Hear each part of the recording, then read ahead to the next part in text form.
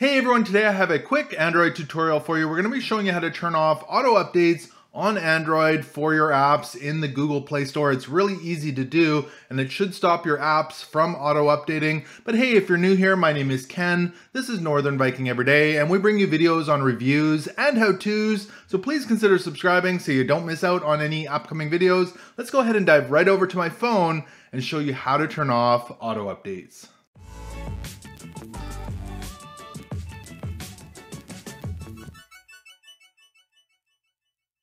So one quick thing I do want to mention is that some apps, not very many of them, do have an auto update feature within the app itself. So if you're finding after you've changed this setting in the Play Store, you're still having one or two apps that are auto updating, you might need to go into the settings of that specific app and turn them off individually. But let's go ahead and turn off the auto updates for Android in the Google Play Store. So if you go ahead and open up the Play Store on your phone, just find the app and open that up. It'll look something like this. And what we're looking to find is our little avatar or icon in the very top right-hand corner. For myself, it's a picture of me. We can go ahead and click on that. And it's going to load up a menu that looks something like this. And what we're looking for is the option towards the bottom. For myself, it says settings. You can go ahead and click on settings.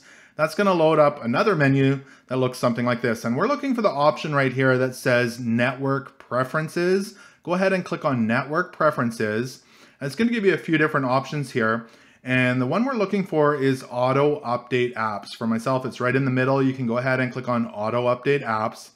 And it's going to give you a few different options here. So the first one is over any network. So this will allow your apps to auto update over cellular network or over Wi-Fi. So this could cost you a lot of money if you don't have a lot of data. So we don't want that one. The second one is over Wi-Fi only, so it'll auto update over Wi-Fi only. That's what's selected currently. And the bottom one here, this is the one we're looking for. It says don't auto update apps. We want to go ahead and select that. And then we can just go ahead and hit done. And this should stop our apps from auto updating.